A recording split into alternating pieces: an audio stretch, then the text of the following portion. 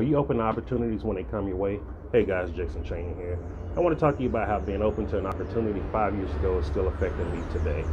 So it was a typical day at that time. Cece, my wife, was working from home, and I went in on her lunch break and asked her, "Hey, are you open to going to Colorado Springs with me tonight when your shift is over?"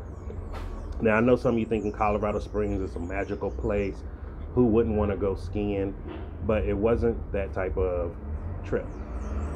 CC didn't know. For me, it was a Hail Mary. For those of you who don't know football references, it's pretty much your last shot to win. And for me, it was me going all in on my health. My psychiatrist just prescribed me medicine that was supposed to help me with my insomnia, but the catch was it was for people with schizophrenia, and she said in low doses it put people to sleep. Now, my first instinct was, you lost your damn mind. I left the appointment. I was already taking over 30 pills a day for pain management, mood stabilizer, and severe insomnia. And so, on top of that, you wanted to start giving me something for people with schizophrenia. I was done with the whole medical system at that point. So, with the little clarity I had, I spent hours just scouring the internet for natural health ways to get and feel better, manage my pain, things that I can do to go to sleep. And all the answers for that day was leading me to Colorado. So that turned out to be the journey I always remember.